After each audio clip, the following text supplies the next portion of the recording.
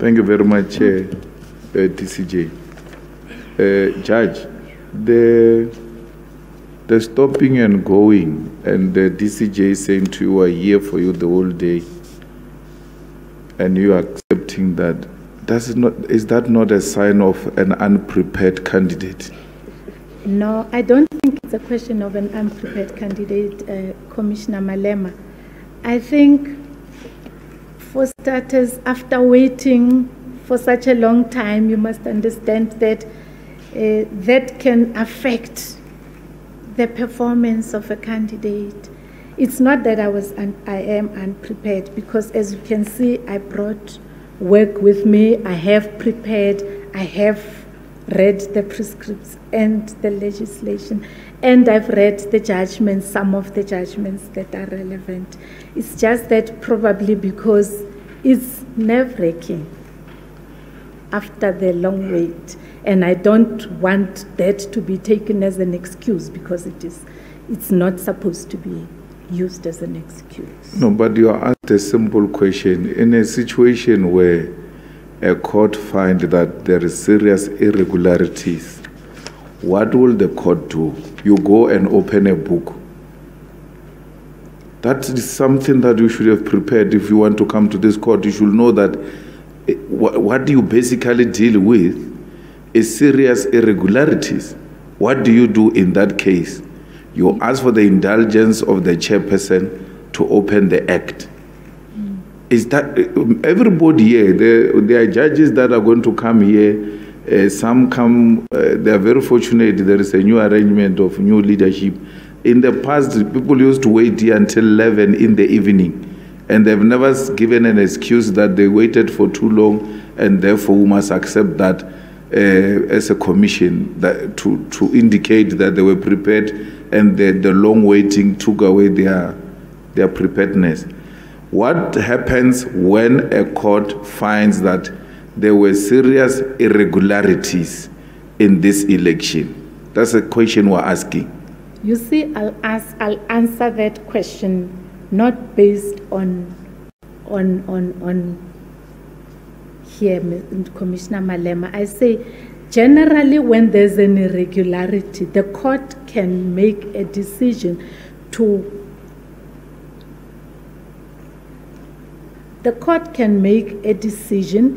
overrule that and correct what has happened and give an order that will be just and equitable under the circumstances. Like which order? You see, and here, for voting purposes, if the irregularity emanates from the irregular counting, the court can order that they must do a recount, or there must be by-elections if it is a municipal election. If it is national elections, you can't have by-elections, then those will be excluded. They will be rejected. So let's take the local elections. What is the difference between a rerun and a by-election? Well, a rerun is when you do it again, but the by-elections is when those have gone by and you go back again. I'll give an example with, I think, the matter of Mhlope, where there were issues raised in the Mhlope judgment about people having voted in wrong regions and other people having the commission not having updated the voters' roll.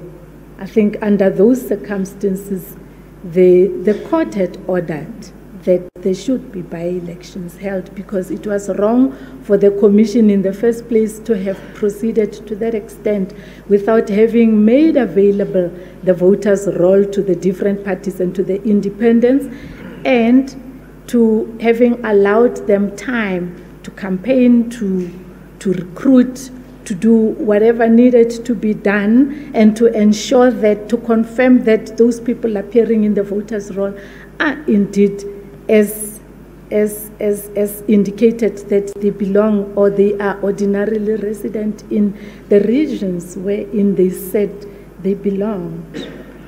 I still don't know what is the answer. Let me ask it differently. By-elections takes place under what circumstances, and rerun takes place under which circumstances? rerun, like the term suggests, they will redo everything from the beginning. That's my prima facie view. By-election is when, for example, the elections were held and something happens, and then there's a by-election that is conducted outside the period where the elections were conducted. It will happen at a later stage. I'm going to argue that you came here unprepared and without knowing basic concepts that deal with daily elections.